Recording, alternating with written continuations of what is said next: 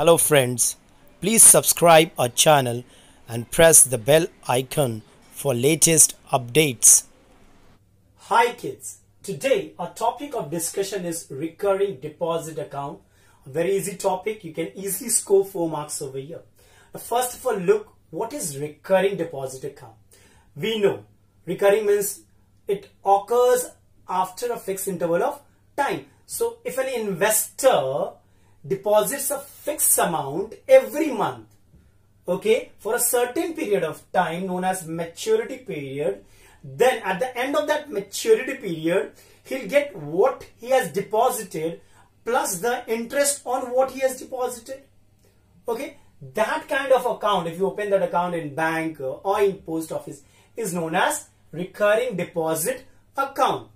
Let us now discuss in detail how to calculate the maturity amount and the interest. Okay, now before we look how to calculate the interest, first thing we should know that the sum of first n natural numbers is equal to n plus 1 by 2. What do I mean by this? Just look over here.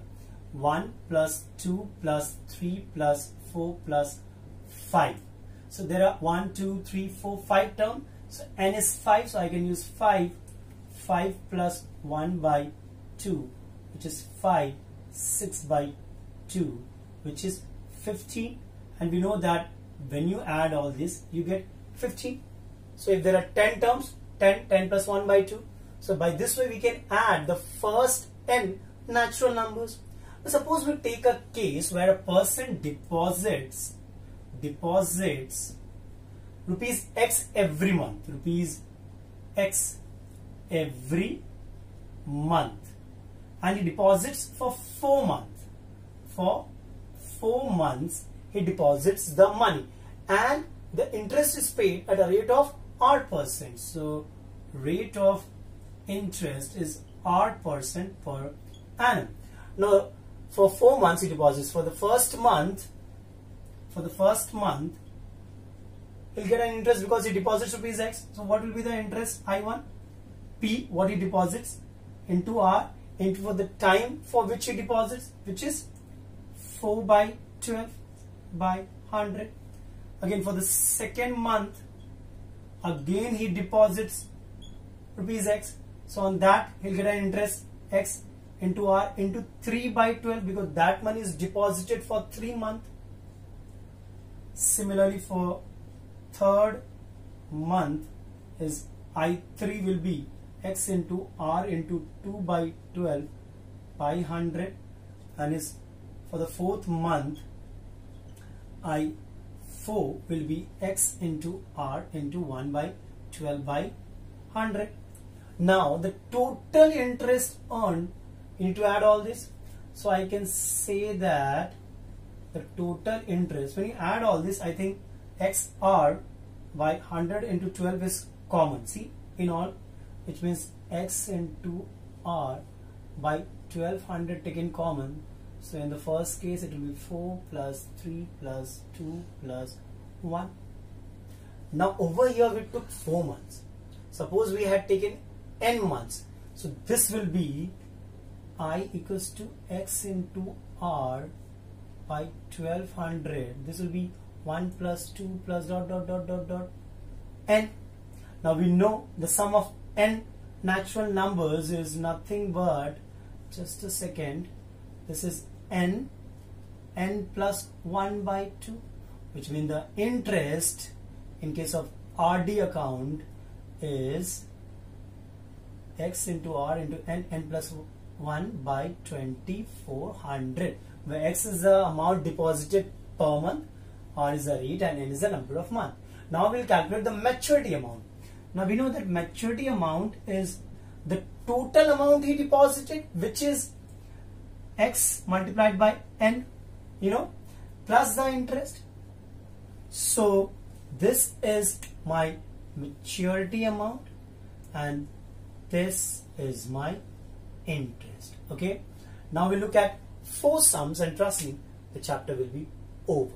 Now look at sum number 2 from M L AGGARWAL. Saloni deposited rupees 150. So that's my X. Okay, in a bank for 8 months. So N is 8. Okay. Under recurring deposit scheme, what will be the maturity value of his deposit if the rate of interest is 8%? So R is 8% per annum. Easy. We'll first calculate the interest.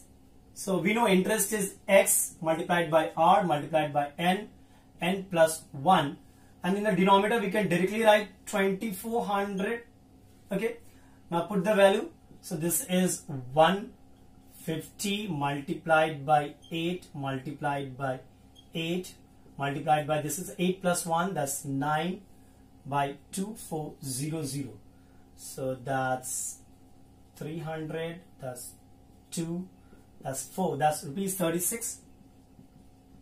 So your maturity amount is nothing but XN plus interest. So that's rupees 150 multiplied by N is how much? 8 plus rupees 36, that's 1200 plus 36, that's rupees 1236. Clear? Now we look at the next sum. Sum number 7. David opened a RD account in a bank and deposited rupees 300 per month. So your X is rupees 300 for 2 years. So we know N is 24 months. If he received rupees 7725 at the time of maturity, which means your maturity amount is rupees 7725. Find the rate per annum. Now, look at this. Maturity amount is given. The amount deposited per month is given and N is given. We can easily find the interest, isn't it? Interest, can we say, is maturity amount minus X into N. Is it clear? Which means this is 7725 minus 300 into 24, that's 7725 minus, this is 0027, that's how much? 525. So this is your interest. Now look carefully. Can I write interest equals to X into R into N plus 1 by 2400, which means 525 equals to X is 300 multiplied by R, we don't know, this is 24, and 24 plus 1, 25 by 2400. So 1 2 1 2, this is 24. So this becomes what? 525 equals to 75 R. So your R is 525 by 75, which is equal to how much? This is R equals to 7% per annum. And that's my answer. Clear? Look at sum number 10. Okay. Mohan has a recurring deposit account in a bank for 2 years. So N is 24 at 6% per annum. So your rate is 6% per annum. If it gets rupees 1200 as interest, so I is given as rupees 1200. At the time of maturity, find the amount deposited, which is X I've written, and the maturity amount. Now interest is given. See, can we write? We know interest equals to X into R into N plus 1 by 2400, which means I can write 1200 equals to X, we don't know, rate is 6, and your time is N is 24, 24 plus 1, 25 by 2400. So this cancel 100 times, this is 4 times, okay. So this is 3 times, this is 2 times, means 1200 multiplied by 2 by 3 equals 2x, which means 3 ones are 3, 400 times, so X equals to rupees 800. So we got the amount deposited each month as rupees 800. Now we'll calculate maturity amount. Simple. Maturity amount is NX plus interest. We know N is what? 24. Your X is 800 plus interest they have already given to us. So that's 00, that's 2, 19200 plus 1200, it's 20400. So that's my maturity amount. You can pause the video and see the sum. Okay, now look at the last sum, sum number 12. Samita has a recurring deposit account in a bank of rupees 2000 per month. So your X is rupees 2000 at the rate of 10%. So rate is 10% per annum. If she gets rupees 83100 at the time of maturity, which means maturity amount is rupees 83100, find the total time. They have asked for N, for which the account was held. Now first thing, maturity amount is given. Can I write maturity amount equals to NX plus interest? Interest is what? X into R into N plus 1 by 2400. I'll substitute the values. So that's 83100 equals to N. We don't have, X is 2000. So 2000 N plus over here 2000 plus, plus over here 2000 into rate is what? Rate is 10%.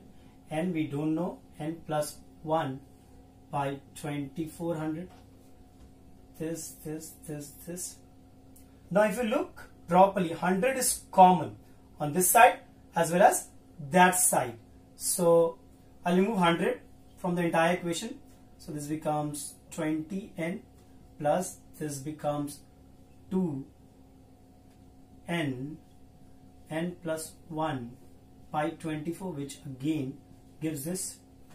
Okay, so this is 831 equals to 12 is my LCM. So this is 240N plus this opens the bracket N square plus N. Okay, now 12 into 831 is 9972. So 9972 equals to 241N plus N square, which means can I write N square plus 241N minus 9972 equals to 0. Now that's my quadratic equation. You can easily solve it, okay, by middle term or by Sridharacharya's formula. My middle term, I'll get 277N minus 36N minus 9972 equals to 0, which means N plus 277 minus 36 taken common, N plus 277 equals to 0, which means N minus 36 N plus 277 equals to 0. So this is 0 or this equals to 0. So N minus 36 equals to 0. We can say N is 36 and N plus 277 equals to 0. N is minus 277, which is not possible. Time cannot be negative. So N is 36. So the total time was 3 years. And that's the chapter.